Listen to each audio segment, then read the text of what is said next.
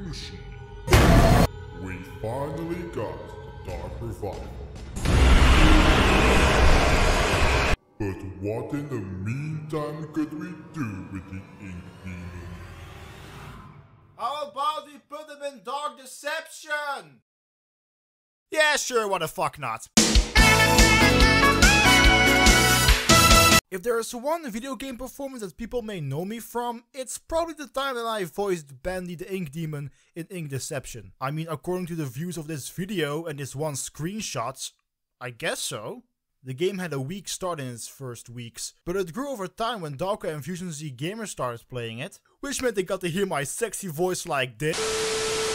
The game has also the honor of being the first project that I've been in that has released without an itch or getting cancelled, or the creator had existential crisis and depression. I still remember the day when I auditioned as if it was yesterday. I saw the casting call, then I saw the role and the audition lines, and I went for it. I put on a demonic voice and recorded, and then, after weeks of waiting and competition, all the other auditions, I got contacted and I got the role. Nah, I'm kidding, I got insta-casted. Wouldn't it be nice to live together? So I put on a monster voice and recorded the audition lines like this. You cannot escape, mortal. Come back now. I'm not done with you.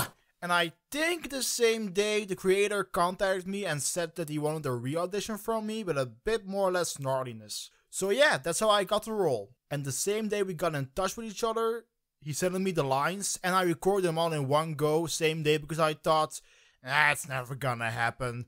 Really? A Dark Deception Bandy fan game? Really? But in the end we followed each other on Twitter. And in the meantime I saw all these cool screenshots and I was like, yo! What the hell? But I stayed a bit skeptic because it's me, the V.A.E.S gods, they hate me. I never get lucky with anything. It's probably gonna get cancelled at the very last minute. But he tweeted that it was cancelled on April Fool's. So yeah, it was an April Fool joke, so yeah. Even though I got almost a heart attack. And eventually we got a release date in June. And I was like, holy shit, I need to check my lines! So in the end I did 2 retakes of this line. I know that you are somewhere new. And this line. So there you are. And then the game was released. And many people got to hear this. Come back now! I'm not done with you! And overall, I really think that this game is a masterpiece. But it is far from being perfect. And your point would be? A clunky translation, a lack of voice direction and limited dialogue, and the goofiest looking Bandy since its beta design can leave a bad taste behind for the hardcore Bandy fans. But the team at Indie Game Studio did an amazing job with the amazing visuals. It's just like Dark Deception, but look, they changed it to where it's literally bendy. That's so cool. A new Bandy mechanic. What the heck? Where did you come from? Bendy teleports closer to you. And a final twist. Ah! And at this part I'm also gonna say, number 1, there isn't gonna be a chapter 2. And number 2, if there are gonna be future chapters, it will probably take 5 or 10 years to complete the whole game. Sorry. Now with the problems, you're probably thinking, what do you mean clunky translation? Well then, let's take a look at the first line ever in this game. Welcome, my friend. You want to free all of your friends and colleagues, don't you? Who the fuck starts a conversation like that? I just spawned in! A key low point of the game is definitely the lack of voice direction. Now, I say the voice direction and not the voice acting. In my POV, I think we did a solid job. My script was sent over in Discord. And the only direction I got were in little notes in brackets. I am not exaggerating, here's proof. The scripts were also Google translated. And the developer said we were allowed to make some corrections if we bumped on anything. I did a correction like that, with this line. Playing hide and seek? I will find you.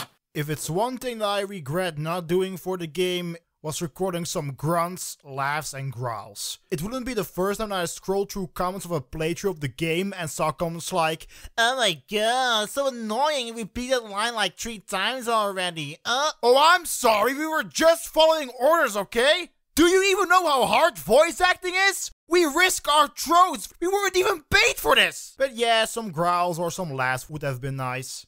A pain scream if the player got a stun orb, that would really fit.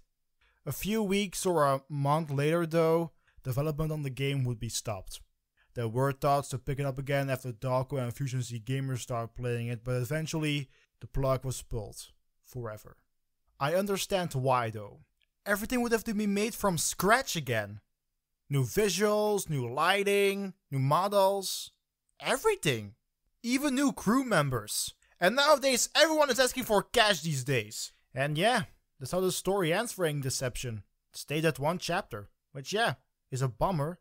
But in the end, I think it's fine with just 1 chapter. The game is pretty challenging, especially for Dawko. But it's stupid that we will never see the Doctor again.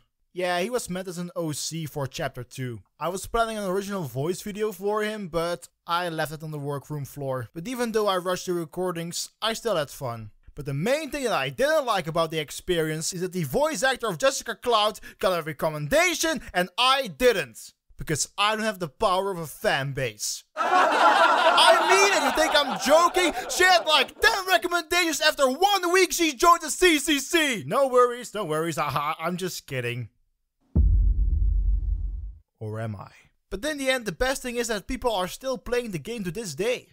Mostly by small channels. Ink Deception made history as one of the few Bendy fan games that actually succeeded.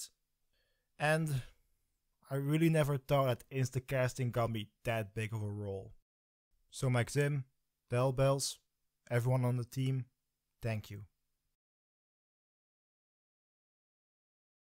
Okay, so one final thing. Because I thought that the game was still in development, my brain decided to write out a Flumpty's Gem Ink Deception parody. I wrote it down out in November last year during my final horrible year of school. I was considering it to bring it to life eventually, but like, have you ever heard the cover of the song? The last cover of the song I stomped on was all autotune. Also, sorry that it took so long to make this because I was PC-less for like almost a week.